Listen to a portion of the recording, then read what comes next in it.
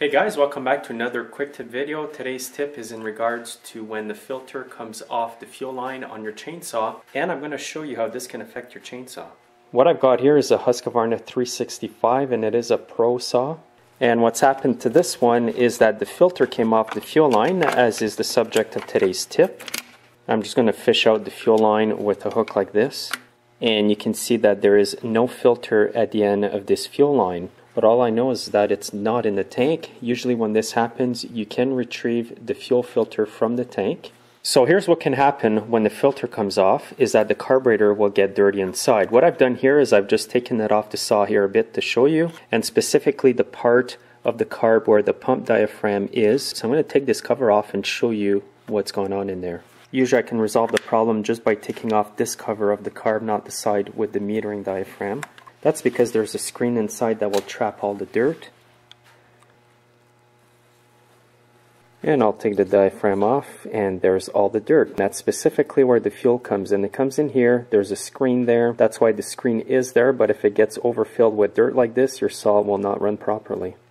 In that case, just clean it out real good. You can take the carb right off and replace the screen if you want. But this here is an excessive amount of dirt for such a small carburetor. I'm actually going to remove the carburetor to clean it properly. I'm just going to spray a bit of penetrating oil to wash off the dirt. The carburetor itself isn't dirty to the point that the gas is varnicized. It's just basically superficial dirt that is not stuck to the actual parts of the carb. So basically all I have to do is clear out the dirt. It does not have to go through an ultrasonic cleaner or be soaked in carburetor cleaner. Now if you use a blowgun, make sure you do not blow out the small screen that you see here. I am going to use my blowgun, but I'm going to be very careful about not popping the screen out.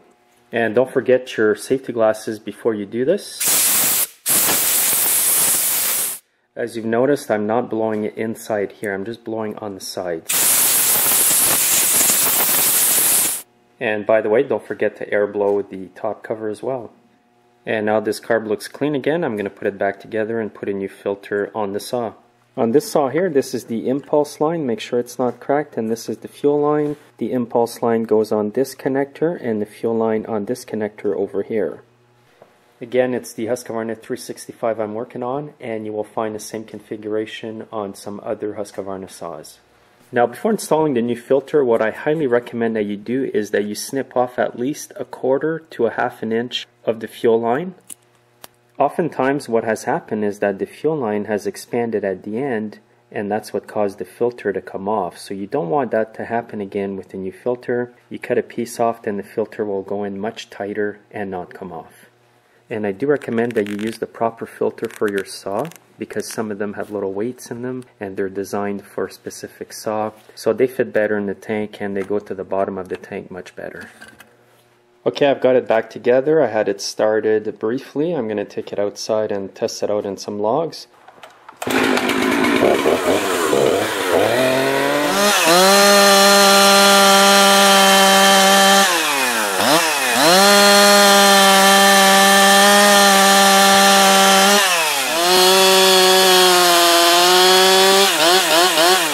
As you saw, sometimes all you have to do is clean the carb like that if the filter has fallen off the fuel line in the tank. Thanks for watching today's quick tip. Make sure to subscribe and you can see me in my next video. Have a nice day.